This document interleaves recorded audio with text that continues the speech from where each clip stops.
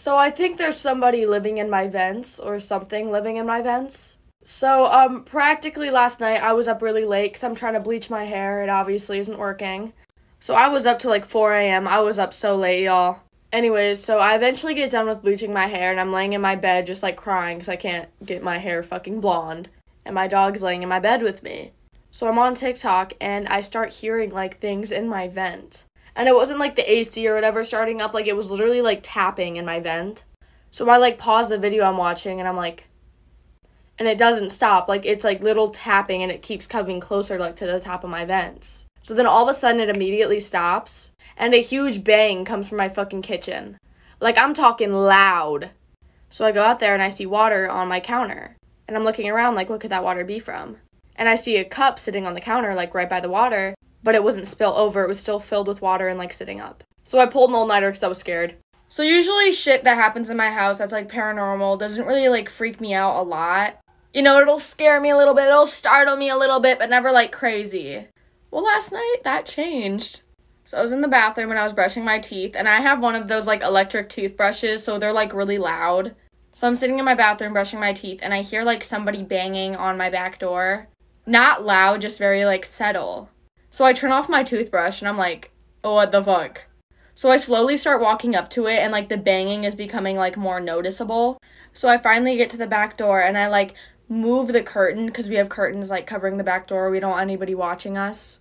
And there's nobody there. Nothing. It wasn't raining either. Like I don't know what the fuck that could have been. And that's all that happened, but it only gets worse.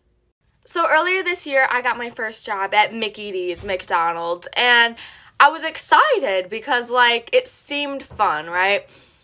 So at the time, I was 15, so I legally was not allowed to work by the grill, make food. I was not allowed to do any of that shit. I was only allowed to do drive-thru, take the money, work, like, you know, all that stuff up front that isn't the grill, right? So I walk in, and my manager comes up to me, and she goes up to me, and she's like, how old are you? And I was, like, 15, so they looked at each other, and they go, okay, you're gonna be working the grill. So I'm over here like, homegirl, I didn't learn how to preheat a motherfucking oven until this year. You think I could go making some burgers and fries? So I go in the back, right? And they have me doing eggs. I don't know how the fuck to do this shit because the eggs came out of a fucking can. I'm gonna make a part 2.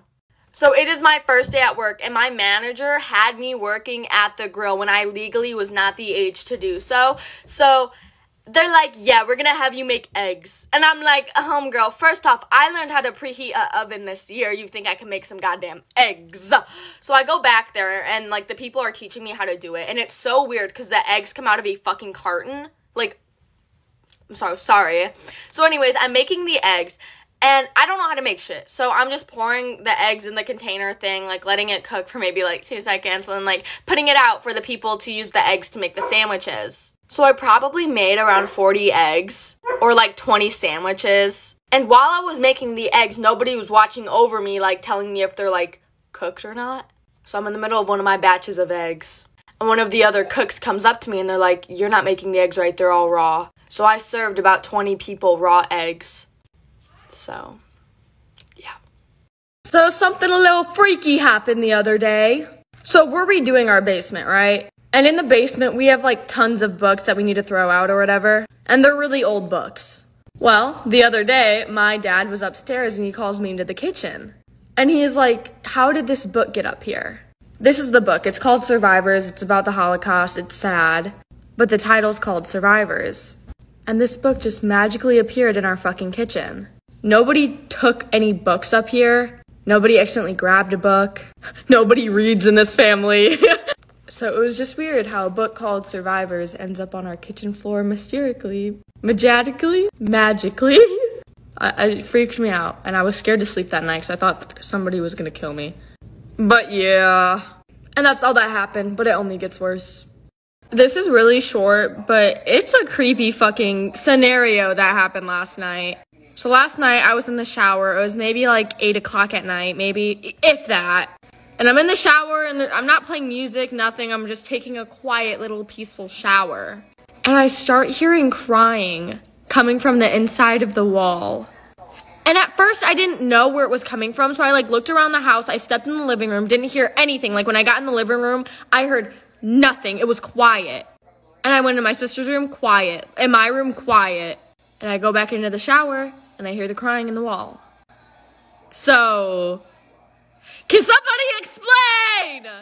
Somebody got some explaining to do.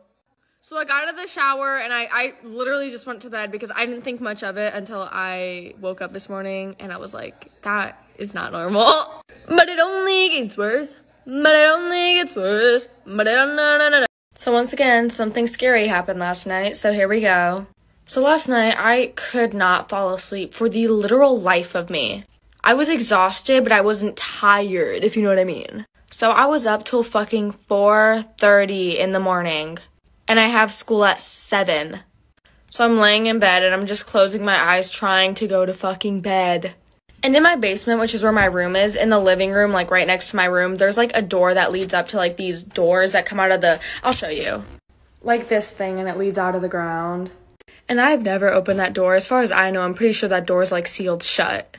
Well, last night, I hear the door open. Like I literally heard it, like it crack and just like whoosh. So I, like, shoot out of bed, and I'm like, what the fuck?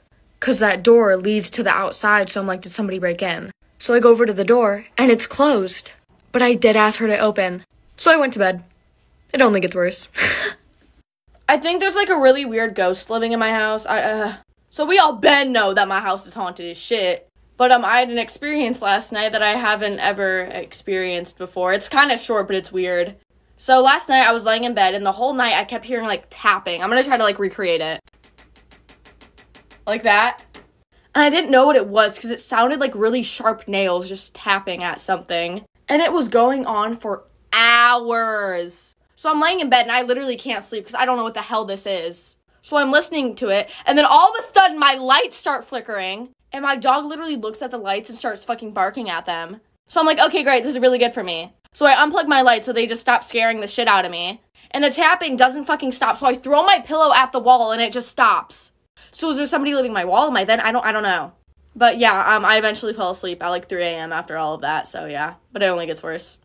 So we just set up security cameras in my house, which is like really good because I'm a paranoid person and I always feel like somebody's gonna come in my house and like slit my throat. But like, also, my house is haunted, so, like, it's good for that, too. And the other day, I caught something on the camera that it looks like an orb. And you could say, oh, it's a fly. Oh, it's a bug. I promise you there's no fucking flying bugs in this house. I could cross my heart, hope to die, like, there's no flying bugs in this household. So I'm about to show you, okay? Now, the weird thing is my camera activates and it starts recording when there's motion. That thing popped out of clear air and went down. If it was a bug, it would have flew from the side and it would have started recording when it came from the side. I'll play it again. So, I mean, that shit looks like an orb. But, you know, it could be a fly, but let's just believe. So we just got a camera in our house, right? And so I logged on to, like, the app where you could, like, look through the camera and stuff. And I'm going through, like, the hours. And here's something very disturbing that I caught. This clip was taken at 4 a.m. Everybody in my house is asleep at 4 a.m., so. If you didn't see it, I'll play it again, but there is somebody that walked past my door at 4 in the morning.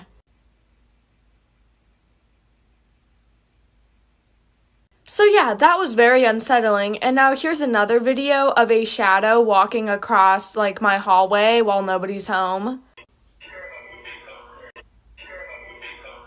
Now, the creepy thing about that is if there was somebody walking across in that direction, you would have been able to see them in the camera, but there's nobody in the camera and nobody was home.